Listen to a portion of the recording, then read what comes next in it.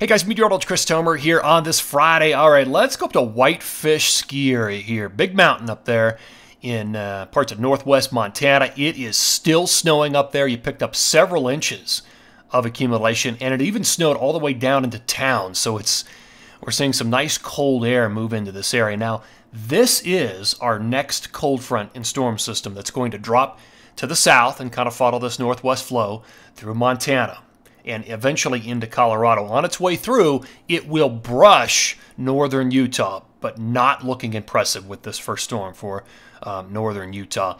Here's radar. There it is. You can pretty much see the front right here. So again, that's going to take this sort of track. And again, just barely brushing northern Utah.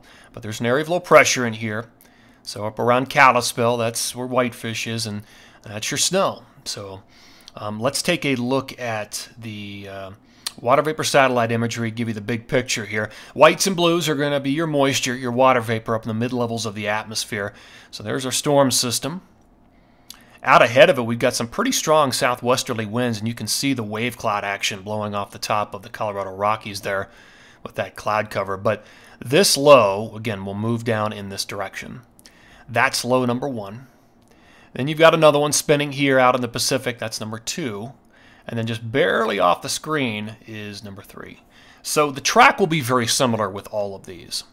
But as the second one comes in, it's going to go a little bit further to the south. And that one is the best shot of snow for the Wasatch between the first, the second, and the third. Because the third one will come in pretty similar, but it's going to be much weaker as it looks right now. So while there are three storms, it's the second one. If you're living in Utah, it's the second one that's probably going to be the one to watch. Here are my bullet points. Here's what I'm looking at in this forecast period, just like we talked about yesterday. 3 cold fronts, 3 storms through 12/3. Here are your best odds of accumulating snow in Colorado, Tahoe, Utah, Idaho, Wyoming, Montana, and interior BC. So for example, in Colorado, you've got light to moderate accumulations coming this afternoon tonight into the morning hours of 29. And then light to moderate, 12:30 into 12/1, and then a little bit of additional snow on 12/2. In the Wasatch, you've got some snow coming basically today through tomorrow morning, light. Again, glancing blow. Light to moderate 11:30, so that's a little better. And then light 12/2, light 12/3. So that's how it looks right now. And I won't go through all the other dates, but they're right there if you want to see them. Here's the forecast radar. So we'll start this up at lunchtime today, roughly, on Friday, November 28th. And again, there's our front. And at this point, by lunch, it's starting to move into the Tetons. It's moving through the rest of Idaho. It's got big sky. It's snowing there. All right, let me move this ahead. So lunch, dinner hour right here. Now, by the time we get to dinner, I mean, the thing is racing, and this cold front is strong. So it's already plowing down into Colorado. A very warm day today initially in Denver, and then the temperature is going to drop like a rock tonight into Saturday behind this front. So pretty much all the locations behind this front, you've got colder air sweeping in very quickly. So that's going to help with the snow efficiency in the atmosphere. But notice snow beginning there. This is late tonight, this afternoon tonight into Colorado. You've got, again, right there's your glancing blow into the Wasatch and the high Uintas, and some snow racing down through Casper, all the way down to the Laramie Range. So again, all that's moving pretty fast, and then wraparound snow into parts of Montana. All right, let's go into early tomorrow morning. By 5 a.m. on Saturday, the low is already out into the plains, and it's basically over. I mean, a lot of the storm snow is over. Now, you might have a little bit of residual or a graphic snow over the central and northern, the front range high peaks of Colorado behind that thing, because it would tend to be in a northwest flow pattern. All right, now let's move ahead. Let's go into, so here we are, 5 a.m. on Sunday, November 30th. And we look at this. This is our next storm system. And like I was saying, this one goes a little bit further to the south, so it's going to be a little more of a direct impact here on the Wasatch. So snowing there early in the morning on Sunday. Let's move ahead. Here's the lunch hour. This is lunch on Sunday. Still snowing Wasatch, high Uintas, and now we've got snow moving in to Colorado as well, and Wyoming. All right, here's the dinner hour. Snow moving out of Utah through Colorado. And then here we are, 5 a.m. on Monday, and the storm is moving away. Just residual snow in Colorado. And we'll wait on the next storm system to move in. Here's a time height forecast. Loveland ski area in Colorado, Front Range high peaks. So you're looking at a slice of the atmosphere over the next 3 days. This is the current moment, and you move in this direction into the future to see what's coming. So you've got one storm system. That's the one that's up in Montana right now that will hit Loveland, A Basin, Winter Park, Breck, Vail, Steamboat, Snowmass. That comes in late tonight and runs through Saturday morning. So tonight through Saturday morning, maybe even this afternoon through Saturday morning. Then you get a dry break. Then here comes the next storm, and notice the depth of green is more significant.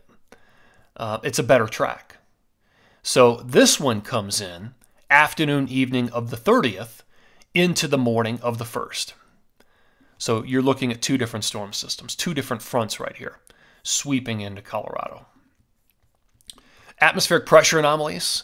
On Saturday, 11/29, there's our low, there's our cold front moving through. We talked about that. That's the first drop in pressure. Here's the second one. Now, this is on Sunday, and there's our low. It's a little bit further to the south with the front, so that one will be racing through. That's storm number 2. Now, we got to talk about the extended forecast. So this is 12/6.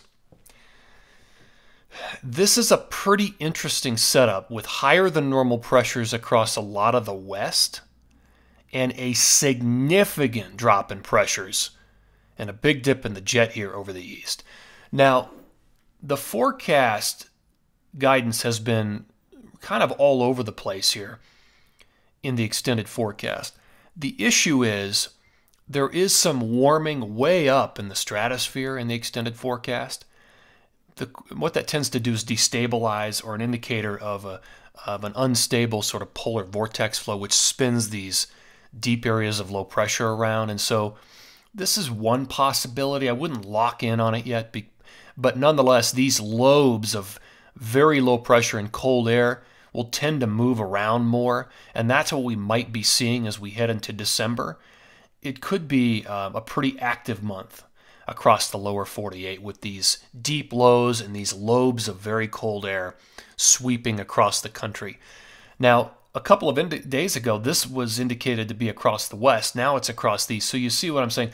There's this sort of uncertainty, but it's something to pay attention to in the extended forecast as to where these things are going to end up.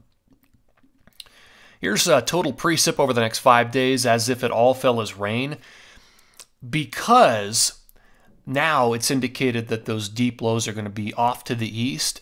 There's not nearly as much precip with higher than normal pressures indicated here in the extended forecast. However, with these two lows coming through, there is some moisture here. It's just not incredibly deep. I mean, I see a couple of areas of yellow, which is the break point for an inch. It's just not all that impressive. So you're seeing both storm systems kind of come down out of the Pacific Northwest and sweep down through the Rockies. Let's change the vantage point and go to the southwest. Same day, 5-day precip, total precip. Some of that ends up in Colorado. And yeah, there's definitely probably a 6 to 12 inch swath there across western and southwest Colorado. But it's not as deep as it was. Here is sort of your very simple 10 to 1 5-day snow forecast. And there it is. I mean, you can see the storm track. Nothing for California. Everything is really in the Rockies, and there isn't a whole lot there for Utah. You know, storm number 2 is pretty decent, but you know, with this 10 to 1 ratio, I mean, this is kind of, you know, like elementary. This will get you to the ballpark, but it won't help you find your seat. It just kind of gives you a good overview. Deep purple is at least 6 inches. Bright pink would be a foot. There's not a lot of bright pink here on that map. 5-day snow. Let's change the vantage point.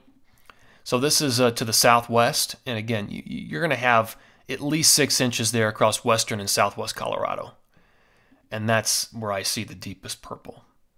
So here's my official forecast, and these are grand totals by the close of business on 12/2. I went up to 5 to 10 here, assuming that second storm does what it's forecast to do. I think that will be the best chance of pushing those numbers up across the Wasatch, so 5 to 10. But this entire area across the southwest is very dry. We'll zoom into Colorado in a second, but I've got 8 to 10 up here. Bridger Bowl, Big Sky, Grand Targhee, Jackson Hole. 4, 5, 6, 7, 8 inches up here. Brundage, central to northern Idaho, northwest Montana. Barely anything in interior BC. Whistler's out of the storm track. There is some snow that comes in through Washington State, but it's just not all that impressive. So let's zoom into Colorado. Grand totals by the close of business on 12/2. So I've got 6 to 10 up here through Keystone, Arapahoe Basin, Winter Park, up to Cameron Pass, Steamboat.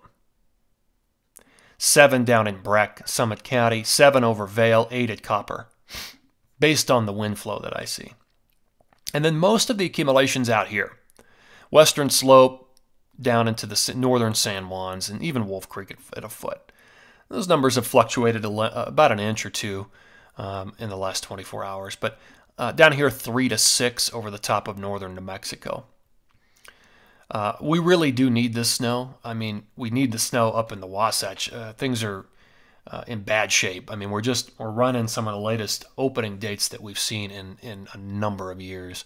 So we need colder air, and we need a lot of snow accumulation. And at least there are 3 storms lined up. I mean, they're not gigantic, but it could be worse, I suppose. Here's the Northeast. So 5-day total snow, 10 to 1. There are 3 waves, 2, 3, right there. The third one comes pretty close to the coast, almost like it's a coastal low.